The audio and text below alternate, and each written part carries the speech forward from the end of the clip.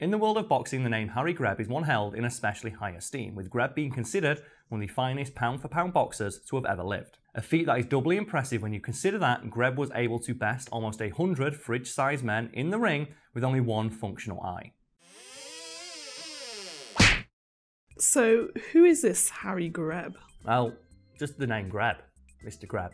Mr. Grebb. It's a great name. We'll put it out there, and I'm not going to make fun of it because he might be a ghost. I'm not fucking with that ghost. That's the thing, innit? When you're a boxer, you can have whatever name you want. I never understood why boxers try and give themselves scary sounding names. It's way scarier to me if they have like really unassuming, silly sounding names and then kick the shit out of you. Just like mundane names like John Smith. I got beaten up by John Smith. What? Well, then you have names that are just now synonymous with whooping ass, like Mike Tyson. I don't want to mess with him. I want to mess with any boxer. Because a genre of video that goes around every now and again is something like, oh, these muggers or these drunk guys tried to pick a fight with, like, you know, an amateur professional boxer, and they just absolutely pick them apart. Why? Why would you do that? Unless they're a heavyweight, most boxers have pretty unassuming builds. They're clearly in shape, but they're not like jacked to all balls. Like you look at someone like Floyd Mayweather. Like, he looks pretty unassuming just in, like, you know, his regular outfit, but I won't want to fucking mess with him. Bringing it back to Harry Grebb, though, he's widely considered one of the finest pound-for-pound fighters to have ever lived. And he took part in, I've got the number here, 299 fights, winning 261 of them. And he was noted as a ferocious, tenacious fighter with footwork fancier than a ballerina carrying a McDonald's order down a flight of stairs backwards. A line I'm going to use because I wrote it and I thought it was pretty good. I was like, where's this going? But yeah, so a lot of fights then that you won. He won a lot of fights, and he was noted for, as mentioned, his tenacity, his ferocity, and his use of, shall we say, unconventional, underhanded tactics. So what do you mean by that? Well, Grebb was known to use anything and everything he legally could in the ring to gain an advantage, which led to him doing things like flicking at his opponent's eyes with the laces of his gloves, stepping on their toes, and in some cases, just getting into the clinch and slapping the nut on them. Which is a turn of phrase I want to clarify for Americans because I use it a lot, and it means headbutting somebody. I just prefer the term slapping the nut on someone because it sounds very funny. And for anyone at home who's curious, none of this was technically against the rules at the time Grebb fought. It was in fact an expected part of boxing. So him using these tactics wasn't really that uncouth because other people would use them against him, which is how he ended up losing his right eye. Yeah, with stuff like that though, like stepping on toes and flicking eyes with laces, you could claim it as an accident, like, whoops, my bad, I stepped on his toe. And that is something that happens a lot in professional sports, like football is an example that springs to mind for me. Soccer for the Americans, where, oh yeah, we're winning like 2-0, and it's like 85 minutes. I'm going to really slowly walk over to the court to get the ball for the throw-in, and I'm going to spend like a good 10 seconds deciding where to throw it to. It's like, and it's one of those things where it's not against the rules of the game, but it is against the spirit of the game. And it's up to an individual or a team, I guess, how much they're going to, like, you know, put the thumb on the scale in their favour. And I'd argue in organised competition with money and prestige on the line, anything you can do within the rules to get the win, get the win. Yeah, you would, wouldn't you? Especially in the world of boxing, where, like, you know, it's your life on the line in some cases. And as mentioned, people fighting Grebb were doing the exact same thing to him. Yeah. And it's that thing, if they're going to use that tactic on me, I'm going to use it on them. It just makes me think of the MMA fighter, Hoist Gracie, who would just, he wouldn't like attack his opponent, he'd just like grab them and like just basically pin them on the floor, and then they'd tire themselves out trying to release themselves from his grip. It's boring to watch, but yeah, fuck you. It's like Floyd Mayweather, we mentioned him, constantly going for the clinch and only trying to win on points with his jab. It's not interesting to watch, admittedly, but like he gives a fuck about that. He's there to win. He's not there to entertain you, he's there to win. You do what you can. You do what you can, yeah. A win's a win, as Vin Diesel would say in the Fast and Furious franchise. So how did he lose his eye? Well, it was during a bout with a guy known as Kid Norfolk, and during that fight, Kid Norfolk jammed his thumb directly into Grebb's right eye. Oof. Yeah, and it effectively just destroyed the eye, or at least its utility and use. And for anyone wondering, man, that must have sucked. It did, and it really hurt, but Grebb still won that fight.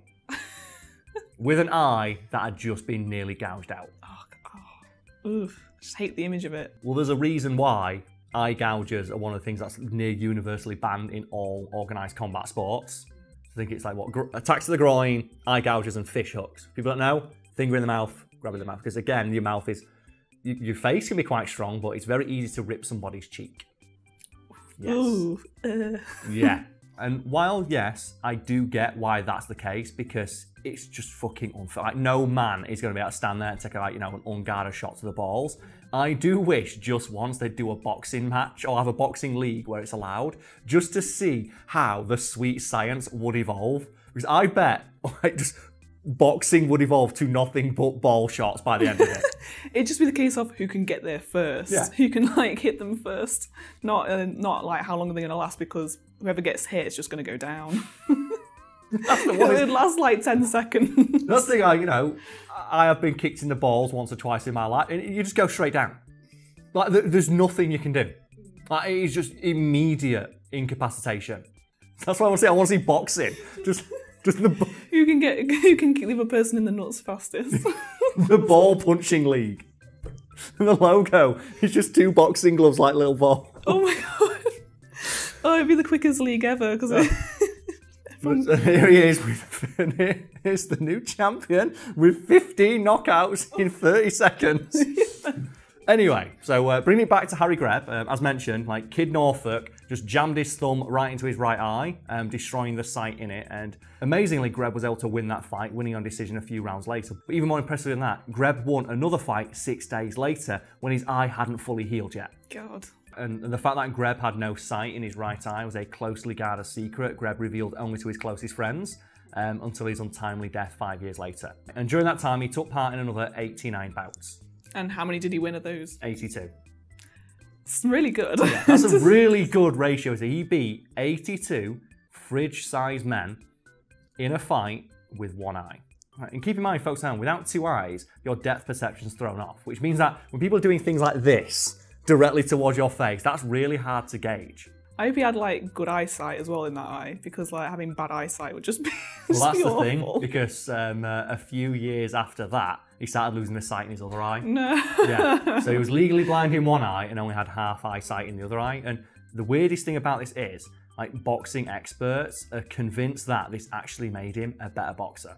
Really? Yes, because Harry Grebb was like, he had phenomenal strength and endurance, and they say that because he had such poor eyesight, due to the fact that one of his eyes didn't work and his other one was on its way out, he fought in such an unconventional, unpredictable manner, because he would just swing at anything that came into his peripheral, because that's all he could basically see. And so the opponent would not be expecting his moves. Yes, essentially. It's like, it's a quote from Harry Grebb at the end of his life is that, I can barely tell who stood in front of me. Like, I can't tell who someone is when they're stood directly in front of me, which makes him sound like such a fucking badass. He was effectively fighting ghosts. Like, from his point of view, he's fighting just shapes that appear in his peripheral, and he just swings at them. Wow. And his opponents didn't know how to handle it because he was just so unpredictable. They didn't know what he was going to do because, like, he didn't lock his guard and he was supposed to, because he had no idea if something was going to hit him or not, because he couldn't see it coming from his right side and he could barely see it coming from his left side. Oh my God. So what he did instead, he just fucking swing on everything. And for people out there currently wondering, did anyone ever leak that Grebb had no sight in his right eye? The answer is it doesn't matter, because even if Grebb's opponents knew that he had no sight in his right eye, chances are they wouldn't have believed it. One, because he was a really good fighter, and two, because Grebb was exceptionally smart at, like, psyching out opponents. For example, Grebb was a well-known womanizer and drinker, which wasn't true. They are just stories that were repeated by the press that Grebb was all too happy to let circulate in papers because it made people constantly underestimate him. And he would lean into the rumours that he was a womanizer and a drinker, when in fact, all he really did was train. All he ever did was train and punch people. But the papers like to report, oh, he's a big womanizer, he's always in the clubs. So chances are that even if Grebb's opponents caught wind of the fact that he only had sight in one eye, they wouldn't have believed it because, like, he was so well known for tricking people into underestimating him. So by the end of his career, people didn't trust a single word he said, because, like, how can he be that good if he's constantly drinking and going out and fucking women? He must be training in secret. I don't believe anything he says.